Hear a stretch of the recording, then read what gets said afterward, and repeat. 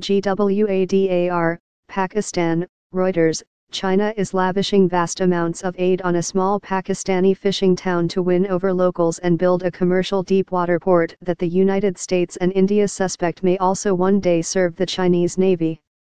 Beijing has built a school, sent doctors, and pledged about $500 million $674 million, in grants for an airport, hospital, college, and badly needed water infrastructure for Gwadar, a dusty town whose harbor juts out into the Arabian Sea, overlooking some of the world's busiest oil and gas shipping lanes. The grants include $230 million for a new international airport, one of the largest such disbursements China has made abroad, according to researchers and Pakistani officials. The handouts for the Gwadar project is a departure from Beijing's usual approach in other countries. China has traditionally derided Western-style aid in favor of infrastructure projects for which it normally provides loans through Chinese state-owned commercial and development banks.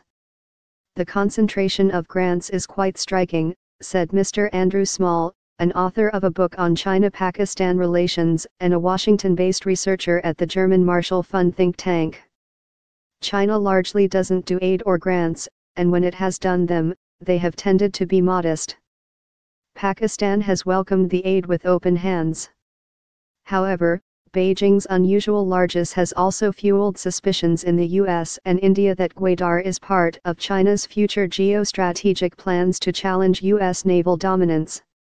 It all suggests that Gwadar, for a lot of people in China, is not just a commercial proposition over the longer term, Mr. Small said. The Chinese Foreign Ministry did not respond to a request for comment from Reuters. Beijing and Islamabad see Gwadar as the future jewel in the crown of the China-Pakistan Economic Corridor, CPEC, a flagship of Beijing's Belt and Road Initiative to build a new Silk Road of land and maritime trade routes across more than 60 countries in Asia, Europe, and Africa.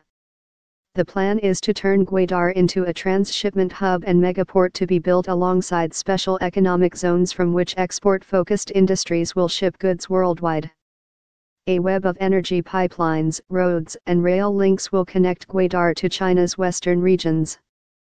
Port trade is expected to grow from 1.2 million tons in 2018 to about 13 million tons by 2022, Pakistani officials say. At the harbor, 3 new cranes have been installed and dredging will next year deepen the port depth to 20 m at 5 berths. But the challenges are stark. Gwadar has no access to drinking water, power blackouts are common, and separatist insurgents threaten attacks against Chinese projects in Gwadar and the rest of Baluchistan, a mineral-rich province that is still Pakistan's poorest region. Security is tight, with Chinese and other foreign visitors driven around in convoys of soldiers and armed police.